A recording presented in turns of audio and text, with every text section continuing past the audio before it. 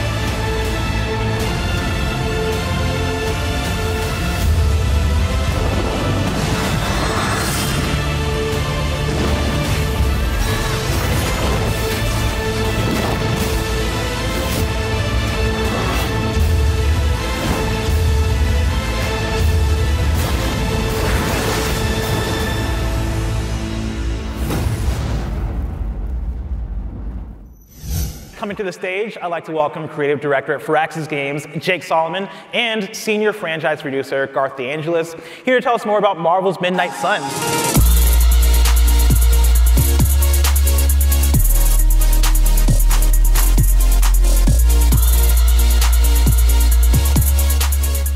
I want to jump right into it. I mean, like, you know, looking at Marvel's Midnight Suns, it is a different take for Marvel, right? It is darker. I'm somebody who, when it comes to the Marvel products, I often watch the stuff that is, you know, bright, shiny. I'm watching Spider-Man swing around New York City on a really sunny day. Yeah. But when I look at Marvel's Midnight Suns, I'm like, oh man, there's no sun out right now. You know, it's nighttime out here. And they're all wearing black and yellow. They're all really fresh. What can you tell me about Marvel's Midnight Suns for people who don't know? So it is a tactics RPG in the Marvel Universe, but it's set in the darker side of the Marvel Universe, the supernatural, the spooky side.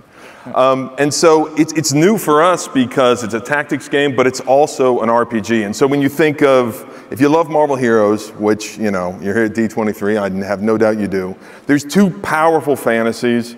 One of which, of course, is seeing these heroes in combat, using all their abilities, fighting alongside them. And we do have that with our tactics battles. But there is an equally powerful fantasy for all of us, and that's seeing the heroes outside of combat. So there's great moments in comics and movies where you see these heroes outside of battle, interacting with each other, sometimes friendly, sometimes not. And so that's a very big part of Midnight Suns, is you're interacting with the heroes outside of combat. You are interacting with them, building relationships, seeing them interact with each other. And so that's the RPG aspect, which I think is exciting for people to try for the first time. Amazing. Now, when I think of Firaxis, I think, you know, there are certain types of games that come to mind, right? That strategy, tactical, I'm picking my move, I'm like looking at the percentages, seeing what's gonna hit. What can you tell me, as far as somebody who's not played one of your games before, is Midnight Suns one that I can jump into and have a good time with? This was a big goal for the team when we started out to, we are lifelong tactics fans, we develop a lot of tactics games. We wanted a combat system that was much more streamlined, it was much more pick up and play. There's no grid in this system, so you really can just dive in, really start playing. And you know, we're talking a lot about the RPG and the combat, but bringing the Disney fans, the Marvel fans into the world too, we have a really special feature that, for me, is sort of a lifelong dream that you can now be your own superhero, your own customized superhero as the Hunter, that you get to create. You can choose how they look. You can also choose their personality, and you're making decisions continually of how you want to interact with these legends that we know and love in Captain America and Spidey and Iron Man and Blade.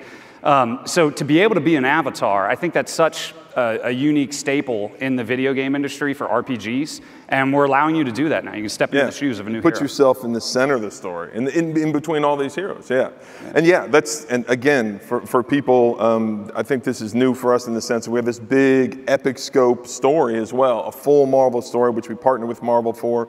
And so yeah, there's just a lot of things that are new and exciting for us. And again, you know, I'm hanging out with Wolverine, Spider-Man, Iron Man, right? Scarlet Witch, a dope cast of characters.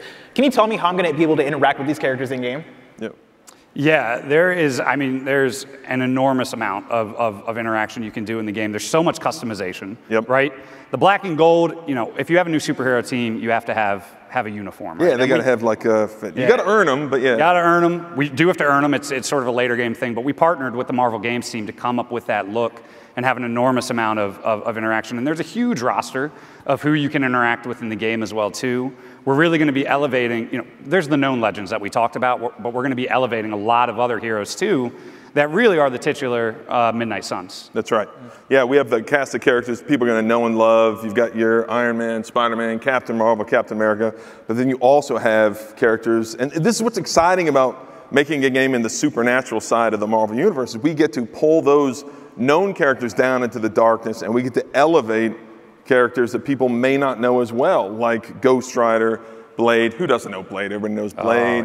Oh, yeah. But Magic, Nico, characters like that. Amazing, amazing. And Jake, as a lifelong fan of the 90s comic run, too, to be able to tap into that well of Marvel. Marvel is a treasure trove of ideas that are just waiting to really come to the forefront and bring them to everyone that hasn't experienced them yet.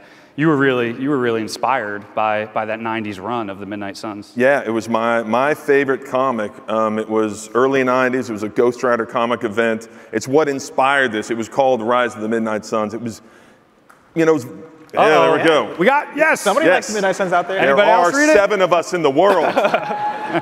We need to all take a picture after this. But yeah, it was very like hair metal, early 90s, like every time you turned the page, it'd be like a guitar riff. It was awesome. It was just the coolest comic. And so we were obviously very inspired. When we partnered with Marvel a few years ago to make this game, there was no doubt. We were like, we want to be in the supernatural side of Marvel. We want to make Midnight Suns. Amazing, amazing. Now, you mentioned the word RPG, and I am an RPG person. I like me a good RPG. And for me, when I think of RPG, I think of choices. Are there ways in which choices affect the way that I play the game? Absolutely, absolutely. I mean, we are so excited about this. The team at Firaxis, if you haven't played Firaxis games, blessing, we're all about choices. We're all about a series of interesting decisions. That's what it comes down to. Everything from combat, we have such an extensive roster. You can customize your squad, who you want to run with, hundreds of abilities. And then when you take a step back from combat, you can take a world tour of Marvel. Which missions do I want to go on, and which resources do I get from them? You can go to these awesome locations in the Marvel world, battle on top of Avengers Tower, retake Doctor Strange's Sanctum Sanctorum from the clutches of the demonic forces. You even are going to travel to the peaks of Mount Wundagore. Right. And you know, those resources that you get from those missions, being an RPG, and also sort of our pedigree with base building, you get to customize and tailor your own headquarters. Every good superhero has their own headquarters, which is the Abbey. In Salem, Massachusetts, a pocket dimension, and you can do a ton there. And that's a new headquarters we designed with Marvel, again, because, yeah, you're right. Every superhero team needs a superhero base. So we made a spooky base in a pocket dimension in Salem, Massachusetts. And now, we've talked a lot about the heroes. I want to talk about the villain. All right, what is Lilith bringing to the table? Because right now on my squad, I got Wolverine, I got Spider-Man, I got Blade, I got Scarlet Witch. What is Lilith bringing to the table that's making her a villain here? Yeah, so Lilith, again, this is exciting for us because Lilith, you know, there's one person back there who read the original Midnight Suns, so they know what Lilith's all about. But for us, it's exciting to introduce a character like Lilith to more people. So she's the mother of demons, and in our story, Hydra has found her tomb and resurrected her after a centuries-long sleep. And this is typical Hydra. They use dark magic, a little science, and then they, you know, resurrect an ultimate evil. And so Lilith, she's very powerful. She's as powerful as any apocalyptic supervillain you can imagine in the Marvel Universe. She gets stronger every day. She's got this army of hellish demons that all the heroes are going to have to fight through. But what really makes her powerful is that Lilith can corrupt anyone with a single touch. So it doesn't matter how powerful they are. With one touch, she can corrupt them, heroes, villains, to make them serve her, you know, mind, so body, she can get soul. a Hulk if she wanted to. She does get a Hulk. Oh, okay. So yes, and she is going to corrupt villains from the Marvel Universe, anti-heroes like Venom, even heroes, very, very, very powerful heroes like Scarlet Witch, and yes, a Hulk. So the player will have to fight through a corrupted demonic Hulk, if he wasn't bad enough already. So. Amazing. This is going to be awesome. I can't wait to see those. And of course, thank you guys so much for joining me. I can't wait to dive into the game on December 2nd. Thank you. Awesome. Thank you. Thank you. Yeah, that looks like it's going to be dope. Be sure to follow @Marvel Games and the Midnight Suns social channels for more information.